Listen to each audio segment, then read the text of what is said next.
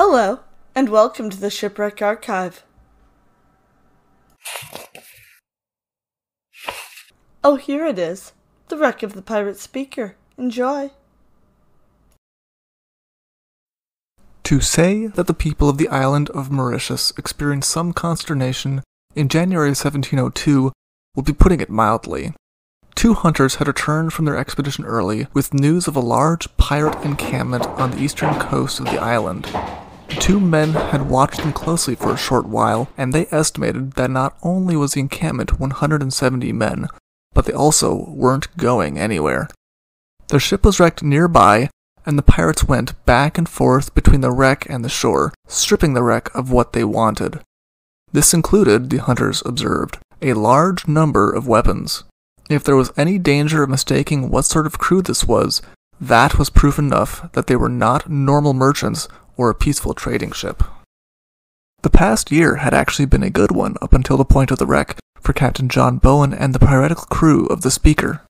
Though Bowen was originally from Bermuda, he had left that island a long time ago, and on becoming a pirate he had gone further and further afield.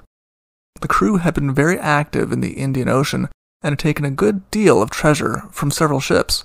They were on their way back to their home base of Madagascar when they had found themselves suddenly stranded on Mauritius. On the night of the 7th, there had been a storm blowing, which had not stopped the men from drinking. This combination ended in disaster on the reefs off the eastern shore of Mauritius. It is not known if any of the pirates died in the wreck. Pirates were not known for their record-keeping, but the ship was a total loss from the start. It could be said that luck was still on the side of the pirate crew, however, and they were able to build a quick raft out of the wreckage of the ship, as well as launch two of the ship's small boats, and reach the shore. Once they were safely on shore, they started to build a camp, and hunted 3 head of cattle to feed themselves. That cattle on Mauritius belonged to someone else was not a deterrent to a piratical crew. One of the first written records we have of the pirates' activities is the governor dutifully recording that 3 of the Dutch company cattle had been eaten unlawfully. The VOC liked to know such details. As for the pirates, food in hand, they then set about the important task of seeing what could be saved from the ship. Though some of their ill-gotten loot was now below water and past where they could reach, they were able to salvage at least 1 chest. Bowen had not been captain of the 500-ton Speaker for long. Originally a French slave ship, the Speaker had been captured in Madagascar by Bowen's former captain, George Booth, in 1700. Her original captain had made the mistake of angering the pirate crew and had paid for it dearly. He had been arrogant enough to fire cannons at them and be boastful about it. The pirate crew had had their revenge by collaborating with a local leader to remove the French captain from his ship. When the French captain died a few months later after this event, people commented that it had to at least partially be from embarrassment. Captain Booth had been the one to name the ship the Speaker. Its original French name has been lost to history, and we have no knowledge of its origin or history before it found itself in Madagascar. Unfortunately for Booth, his career was not to last long while being captain of the Speaker.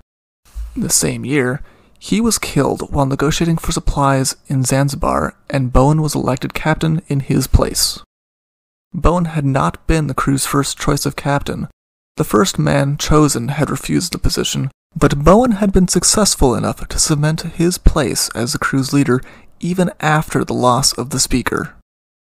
It is doubtful that Captain Bowen's success as a pirate would have brought any comfort to the Dutch East India Company appointed governor of the island, even if he had known who he was dealing with.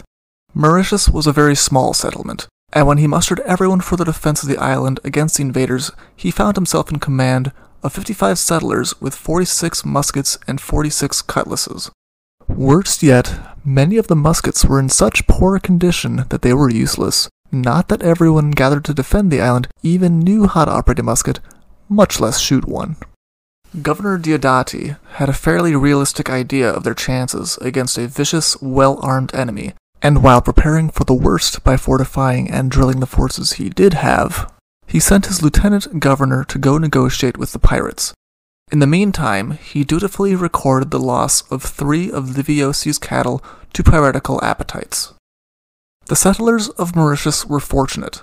Bowen and his crew were more than happy to negotiate, and the main things they asked for was the right to purchase supplies from the locals and access to a doctor. The governor went past that and opened his residence to the sick or injured of the pirate crew so they could recuperate. That the crew of the now wrecked Speaker wanted to buy items rather than demand them, with his island hostage, was more than he could have hoped for. Perhaps as a way of speeding the pirates along their way, they certainly were not going to be able to leave on their own accord considering the condition of their ship. Governor Diodati sold Bowen one of the Dutch East India Company sloops as well as supplies needed to modify it and enlarge it according to their needs. By March, the pirates had a ship to sail in, and Bowen was so touched by the hospitality that he had received on the island that he gifted the governor an additional 2,000 piastres as a token of his appreciation. Within 2 weeks, the crew was again in Madagascar. Here, they captured the slave ship Speedy Return and took it as their new ship. Bowen was one of the most successful pirates of his era, and he continued to trade up in ships as he also accumulated more wealth until he did the most unusual thing for a pirate, and he retired. In 1704, Bowen decided that he had had enough of the sea, and he settled down in Madagascar. Unfortunately, this does not seem to have extended his life, as he died within 6 months of having retired. The crew that had sailed with Bowen carried on under Nathaniel North, another man formerly of Bermuda. They continued sailing in the last ship that Bowen had captured, the brigantine Defiant, until it too was lost, and the remaining crew scattered, with North making himself a pirate king in Ambonavula. He would eventually meet his end when he was so abusive to one of his wives that her family killed him. So ended the legacy of Captain Bowen, except for the remains of the Speaker, which waited to be found at the bottom of the ocean. The bones of the Speaker remained undisturbed until the 1980s, when a group of archaeologists were able to locate the wreck based on what had been written, primarily by the Dutch settlers all those years ago. A majority of the planking of the ship and some of the cargo was removed by Bowen's crew the day after the wreck, but what remains shows the ship clearly once met her fate on the reef. So far, the ballast pile has not been found, but the cannons and anchors give a general map of where she rested. That the ship has been discovered is a Speaker, there is no doubt. It is not only at the correct location, but it is also the only ship of that era known to have wrecked on that reef.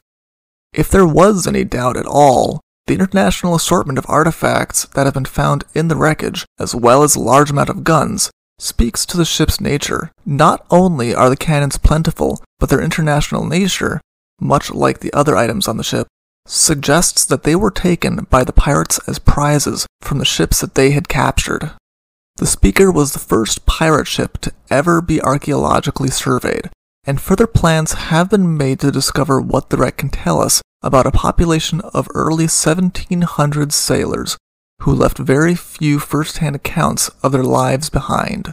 If interested in more information on the life and death of Captain Bowen and his crew, his story is told in both the pirate's own book by Charles Elms and in the Under the Black Flag by Don C. Seitz.